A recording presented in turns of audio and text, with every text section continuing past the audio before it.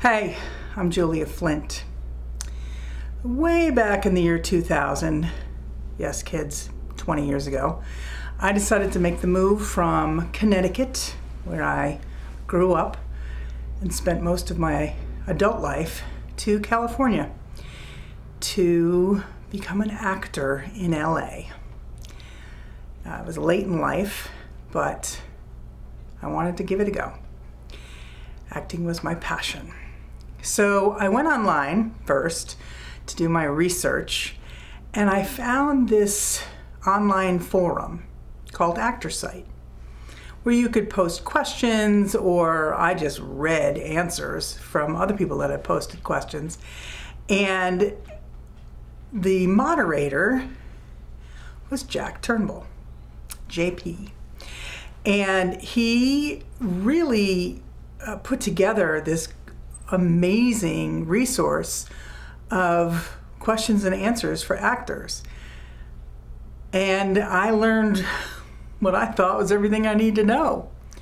Well, there were a couple things missing, but that's okay. And so I felt well equipped to head out to LA. And one of the first things I did was sign up for casting workshops, classes at ActorSite. And it was amazing. One of the things Jack had suggested was to send out postcards to the casting folks, and I did that. And I remember one of the first workshops I took, the casting director came in and he said, "Hey, how are you?" As if he knew me. He'd only known me by my postcards. That was crazy. Anyway, Jack really created a family at ActorSite.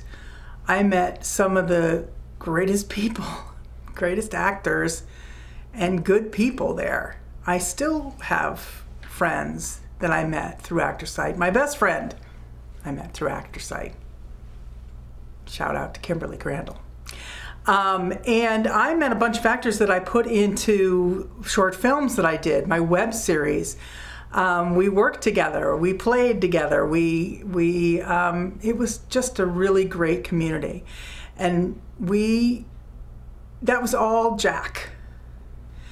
He was this quirky, goofy guy who absolutely adored actors.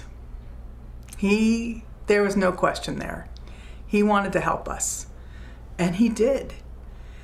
And I made lasting casting relationships. I made lasting actor-friend relationships. And he got me started. He truly jump-started my career in LA. And I will never forget that. Anyway, I hope he knows how important he was to so many people. I hope he's looking down now with that goofy grin and saying, "Hey, you guys, you're talking too much about me."